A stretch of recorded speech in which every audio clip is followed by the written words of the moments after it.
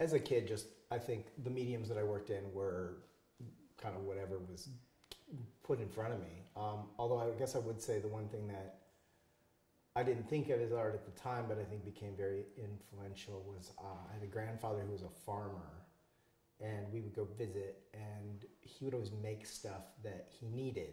Not that he couldn't afford to go buy stuff, but it was just easier because of his rural location to fix or make things instead of buying something. And so I was always kind of fascinated by that. And he had a workshop that, you know, had all these tools in it and smelled kind of, had this really particular sort of oily steel kind of smell.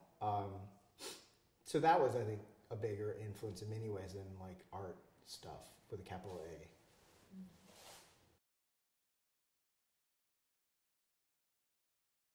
Hi, I'm Nate Cassie, and this is my studio here in the back of my house.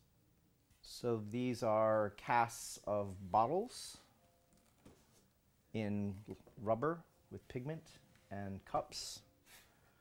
And these are some of the pieces that I'll be showing on the curve.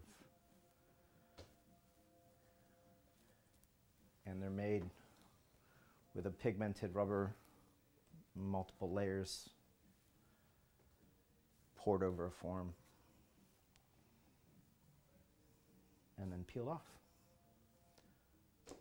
I think one of the reasons that I make art is when I was in college, I had this great middle school teacher in art, and then I didn't take any art in high school, and I didn't really I made kind of furniture and things like that when I was in high school. I didn't think of it as art, and I really wasn't paying much attention to art.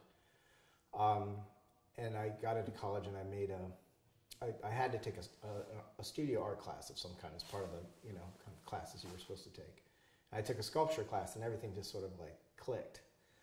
And I thought, well, this is interesting. You know, I really like this process a lot.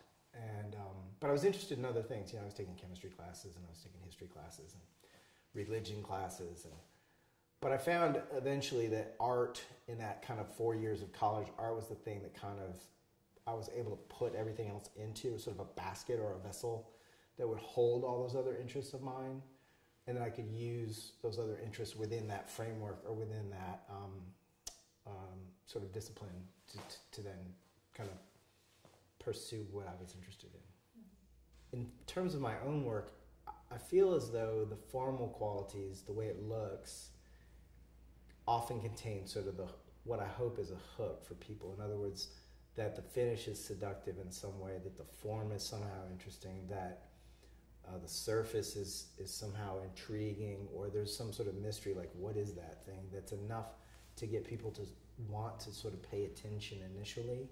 Because we look at so many things. We're such a visual culture now, between all the screen time and media that we consume. So to get people to kind of stop and look at a static object is difficult.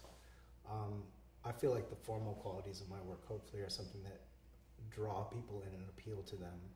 And they can maybe, if they spend enough time with the piece, go from there. Although, you know, I'm not trying to kind of, I guess a lot of my work I feel like is fairly open to what you bring to it. You know what I mean? Like, I'm not sort of trying to prescribe anything for someone, but rather kind of give them some options to choose from, or sort of, I don't know, maybe a vessel to put themselves into, kind of.